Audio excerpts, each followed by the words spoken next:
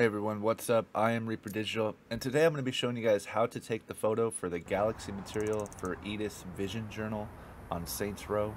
Now this one's a little bit trickier than the rest of them.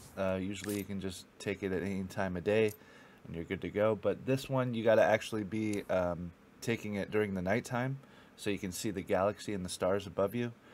The best way to do that if you're in daytime like I was is go back to your HQ, and you can hover over the icon and fast travel, and then inside your HQ there's a set of beds in the back room.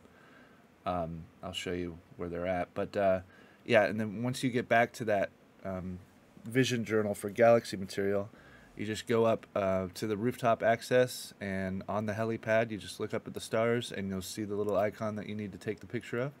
Hope this video helps. Don't forget to hit that subscribe button. I really do appreciate it, and I'll catch you all in the next video.